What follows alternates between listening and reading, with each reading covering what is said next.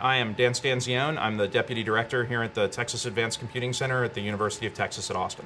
We strive to be a leader in what we call advanced computing or research computing. So we build among the largest computer systems, storage systems, visualization systems, all in support of primarily scientific discovery, and in particular scientific discovery as it impacts society.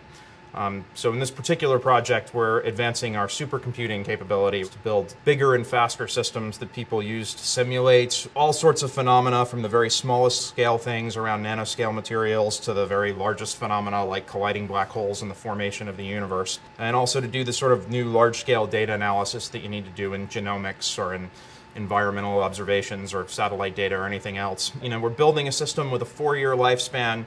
We're building it with a plan that starts 2 years before it's deployed, and IT life cycles are pretty short, so you always want to reach and get the most aggressive set of technologies that you can. So we have the challenge of scale and a new data rate and very large switches going in there. Even the chassis that we put them in, all of our Dell products are also very new designs. And so the Dell Zeus chassis that we're using for the compute blades, we selected because it gives us a very dense package that can hold these Xeon Phi coprocessors or big PCI cards, and you can't put them in a traditional blade. So we needed something we could put a big card into, but still give us a dense rack of systems. And so we were pleased to work with DCS on refining the design for that, so we could really pack those into the rack as densely as we like to. And then we're also using the Dell Scorpion chassis as the latest way to pack a whole lot of commodity disk power into a fairly small shelf. And you can go pop the disks out and replace them while the whole cabinet's running, and have a really easy way to do that without having to take cables apart. Physically, the system is of enormous scale. It's nearly 200 compute racks. It's nearly 500,000 pounds of computer.